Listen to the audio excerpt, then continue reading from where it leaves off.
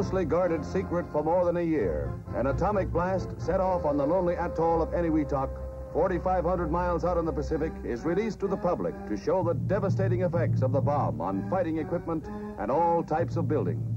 The carefully controlled test was months in the planning by the Atomic Energy Commission and the Armed Forces.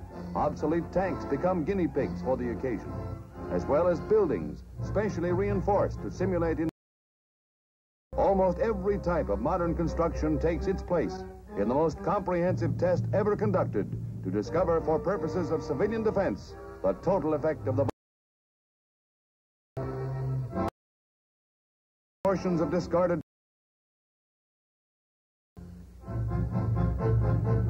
Meanwhile, on adjacent Parry Island, scientists of the Atomic Commission carefully check their instruments before the moment of detonation.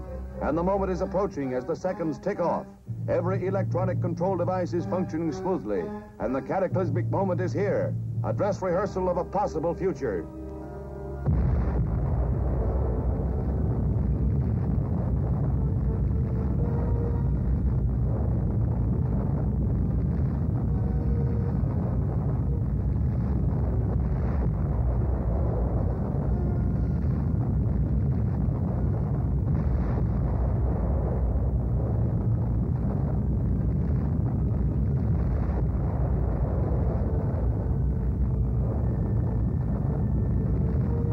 Scientists term the experiment an entire success, a success in destruction. As the smoke rises on Eniwetok, the curtain rises on the seeds of man's oblivion.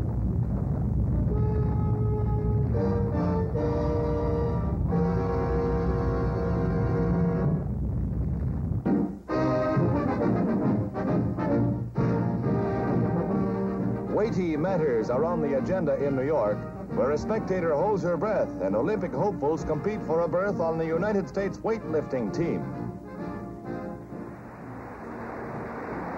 Heading the list of selections in the heavyweight division is John Davis of Brooklyn. He's undefeated in world competition, and that includes the last Olympic Games for the past 14 years. Also on the agenda, the Mr. America contest, with 35 husky he-men competing for the right to be known as the possessor of the most manly physique in all the land.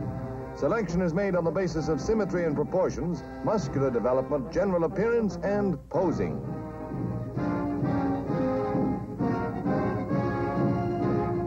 No comment. We'll leave it to the girls. When he turns around, you'll be looking at Mr. America face to face. The mighty mark of muscle is James Park of Chicago, Illinois. Looking at Mr. America makes me wish I'd kept up with my dumbbells.